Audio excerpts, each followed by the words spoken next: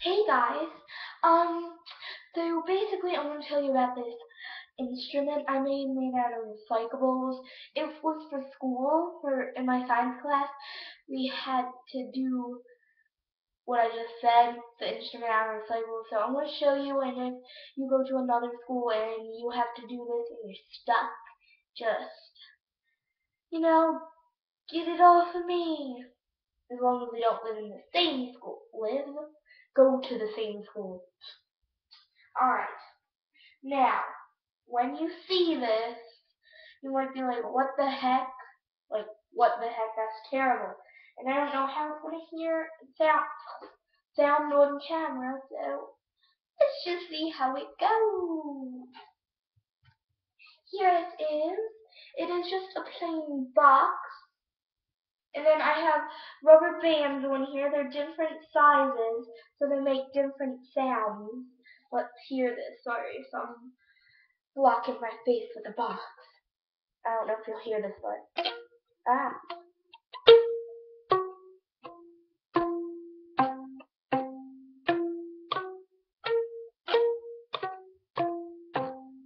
so yeah.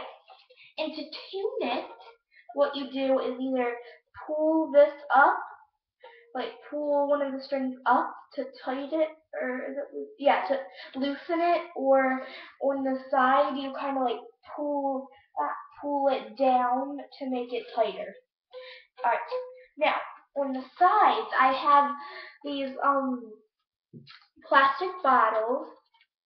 What I do is poke a hole through the side of the box with a knife to make it the little rubber the bottle go in. I forgot the name.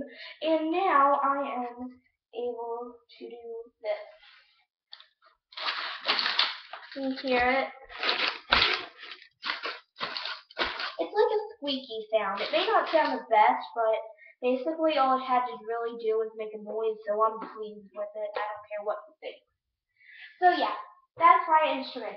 And if you are actually trying to look for ideas, just get a plain box or a cup or something and bang on it and call it a drum, or put stuff in it, shake it, call it the maracas. You can come up with many ideas.